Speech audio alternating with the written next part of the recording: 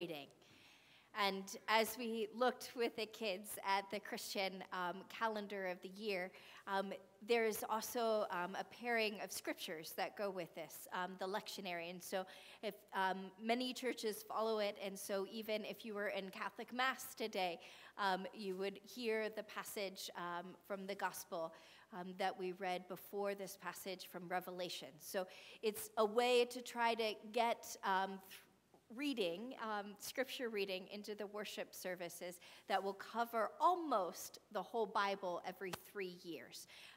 And so we come to this season, and every single year of this cycle, whether we're in year A, B, or C, the first Sunday of Advent begins with an apocalyptic lesson, with the second coming, when Christ will return.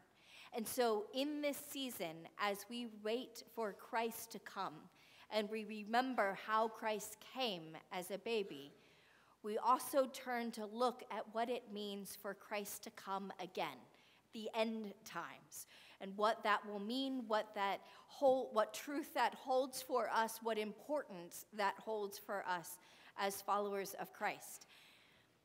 But apocalyptic literature, as hard as it is to say, it's even harder to read because it's really intense and the imagery is powerful and there are no punches that are pulled.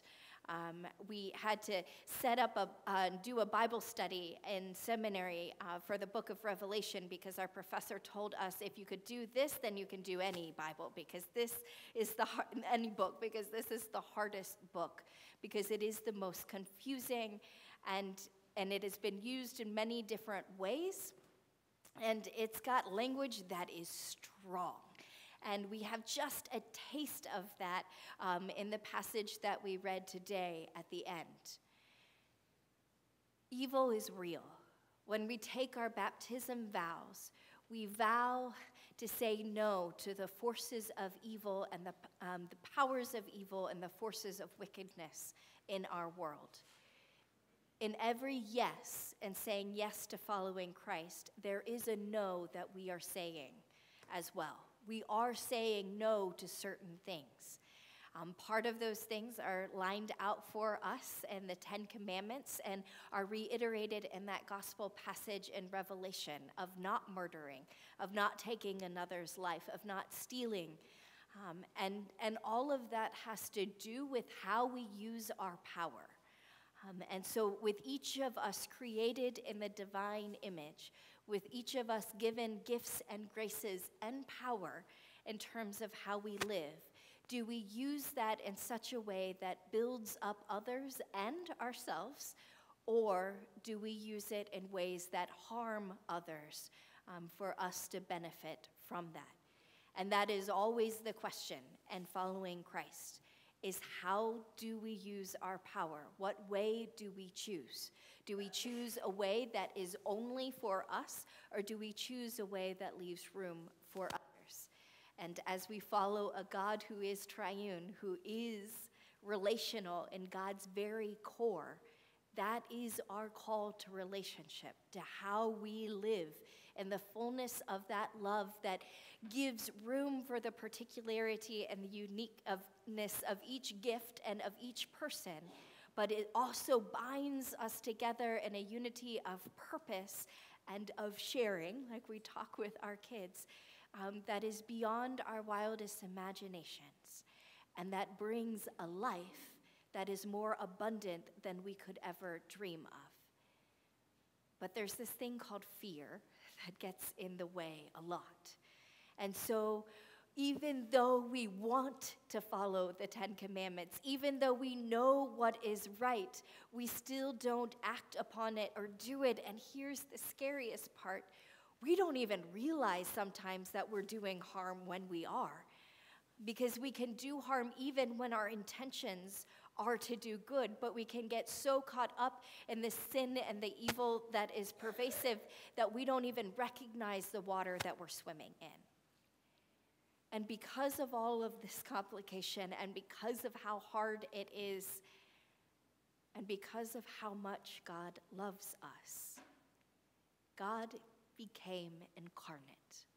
And this is the season we celebrate Jesus. We celebrate Emmanuel, God with us. So that there is someone at a particular time, in a particular place, with a particular group of people in our history, where God was in body, where we could touch him, where we could follow him, where we could listen to him, where we could watch him and how he interacted and how he lived, where we could see faithfulness personified, where we could watch all of the spiritual fruit that we have talked about lived out in their fullness, in perfection. And so all of a sudden, the letter of the law comes alive in its love and in its fulfillment. And we get this glimpse to get it, finally see and be like, that's what God was trying to teach us. That's what we are to be about here. And it's been a couple thousand years since that moment, a particular time in history. And even then, it was still hard for that truth to break into our sin and to our misunderstandings and our limitations and open us up to a wider love and a wider truth. But just as that resurrection happened all of those years ago, there are these moments of the inbreaking that happen here today and now too. And this is what we celebrate.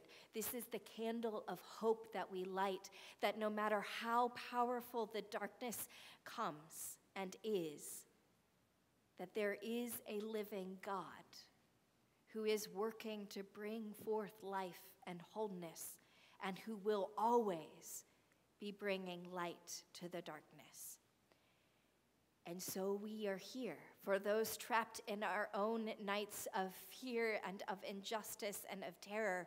We know that there is a Christ who has been through that violence and the worst, and who knows the way out, and who is walking beside us to bring that light into our darkness. And when the darkness is so thick that we can't even trust that or see that anymore, we come together as a family and a body to sing and to pray for each other until the day when we are able to sing and pray again ourselves. This is what it means to journey together. This is what it means to bring hope together, to be people who follow a God who make the impossible possible. And this is the Advent season where Christ comes as a baby born to an illiterate mother in a backwater province of a huge empire and topples the entire thing in turning the world upside down. So God is sending his Son to be with us. But will we know him when he comes? Will we be ready? Are we ready for this journey? And here's the kicker that we're going to spend this season of Advent looking at. And here's why we pair these two together. Barry, could you bring up that first slide from Revelation? We are celebrating the one who came, the one who comes, and the one who will come in final victory. That direction is all about heaven coming to earth, of the new Jerusalem coming down out of heaven from God. And the funny thing is, culturally, the way we look at our Christian goal is to make it through this life to join God in heaven, to go up. And that's absolutely a part of the journey, but it's not the end of the journey. That's not the end goal. The end goal is for heaven to come to earth and for earth to be as heaven. The Lord's Prayer, thy kingdom come and thy will be done on earth as it already is in heaven. And so that's what we're going to talk about this season of, is the direction of our salvation, and is the direction of this end goal and this end vision. And it's going to have all kinds of implications for how we think about death and the community of saints and our purpose as Christians and as followers of Christ. And it's wild and it's really different from what we've been taught culturally, and we'll unpack that a little bit more and why that is in Bible study and some of the sermons here. But just this first line is one we skip over so easily. I saw a new heaven and a new earth, for the former heaven and the former earth had passed away, and the sea was no more. What does it look like for us who die to go to heaven? And we know that that happens immediately, because Jesus says to the thief on the cross, "Today you will be with me in paradise." But what does it look like to have an entire community of saints who are working just as much as the family of Christ here on earth to bring forth a day, to wait and to be ready for a day when Christ will come in fullness, and that heaven and this earth will both pass away, and there will be a new heaven and a new earth that are completely one, where there is no more mourning or crying or pain or death. There are no more people killed from terrorist attacks. There are no more people who die from random outbreaks of infection and disease. There are no more deaths. There are no more empty places around Thanksgiving tables. There are no more wars over whose land is whose. There are no more deaths from hurricanes that come and take houses and homes. There are no more deaths. There are no more abuses of power. Everyone has a place, and everyone's tears will be wiped from their eyes. Are we ready for those who do the harming to be saved? We're ready for those who are harmed to be saved. But are we ready for those who act out of their pain to also have no more pain? Are we ready for all of us to not have to have a crisis where our world falls apart and we have to steel ourselves to be able to live and to not fall into the temptation of using our power to share this pain and to inflict somebody else with it to lessen our own? Are we ready to not have to pray and beg our way through, to be strong enough to have God tumble our pain over in a way that does not spread the pain to more people? I'm ready. I'm ready for a day of hope, where all will be as God created it to be.